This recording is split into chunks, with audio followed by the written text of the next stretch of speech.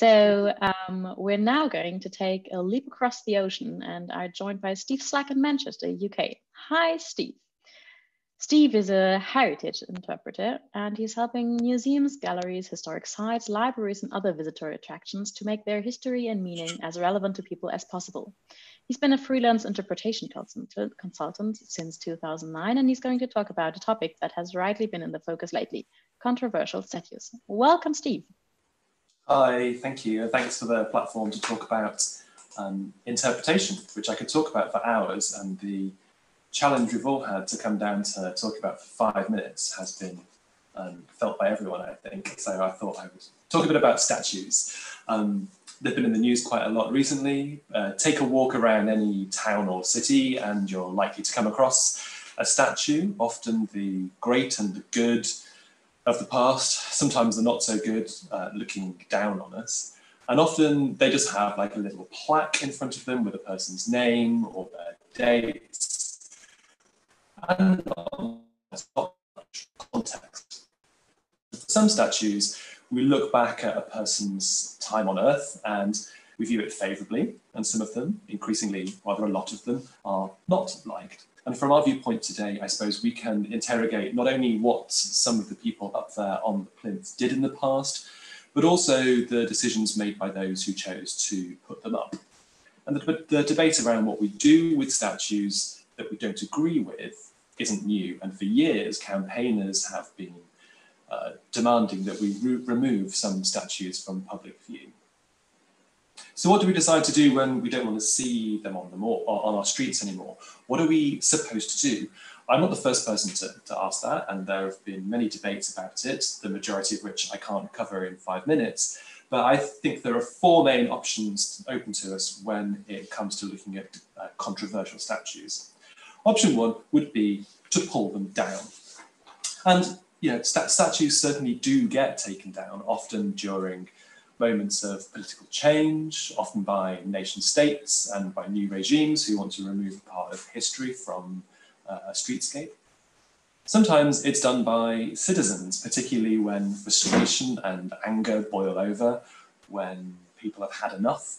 And in Bristol, as we've heard already this evening, that statue of Edward Colston, who profited from the transatlantic slave trade, was recently toppled and even got thrown into the nearby harbour. But it doesn't just happen in the UK.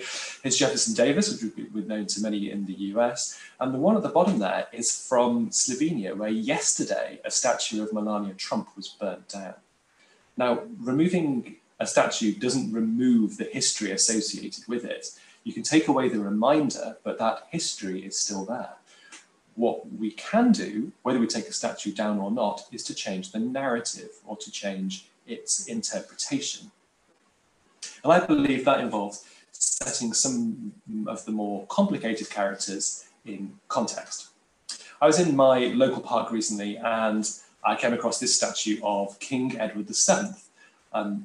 His mother, Queen Victoria, reigned for ages, and as far as I can understand it, he spent most of his time waiting to be king, basically partying, eating, drinking, getting fat, messing about with quite a lot of other people's wives. He only reigned for 9 years before it all caught up with him. And so when I found him in the park, I thought, what are you doing here? You're not statue worthy, you didn't do anything great or good. And then I read the interpretation plaque that was positioned alongside. Yes, it acknowledged him as king, and it said why the statue was there and who'd paid for it, but it also described him as a socialite, as a glutton with an expansive waistline, and as a philanderer. And for me, that's a good piece of interpretation because it's honest, it's contextual. It took me from a place of questioning why he was even there to a place where I thought, okay, King Edward, up there on your pedestal, now I see your shortcomings have been acknowledged. Perhaps I'm a little happier for you to stay there. Your context is quite nicely set.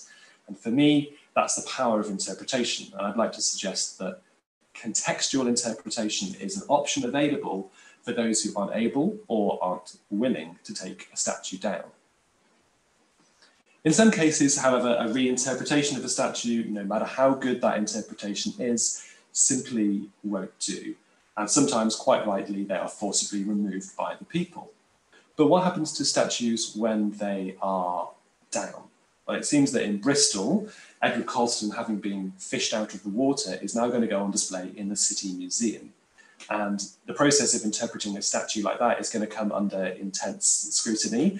In a way, that's great news for the museum. The people are going to be queuing up to come and see this object that was what is on display. And we can be pretty sure, for once, that visitors are going to want to read the labels. And thankfully, the museum has also collected protest placards to be part of the display, because we all want the context. Option 4, do nothing. Well, of course, we could just leave the problematic statues where they are. We could put our heads in the sand and hope that the issue goes away, perhaps leave it for another generation, right? Well, no, wrong, of course not. Doing nothing is rarely the solution. When it comes to tackling racism or any other form of prejudice, historically or today, not taking action makes us complicit in the act. So it's important that we respond with statements and policy positions, yes, but also with real affirmative action. I believe that setting problematic statues in context can be a part of that action. If there's a statue or, hey, another piece of public art near you that you've got a problem with, do something about it. Not necessarily pull it down. It could be a small or a beautiful thing that you do, but tweet about it, talk about it, write to a politician about it, get dressed up as that character and go in first person and tell your community about their foibles. Edit the statue's wiki page. Get people together in your community and find consensus. Interpret it, contextualize it.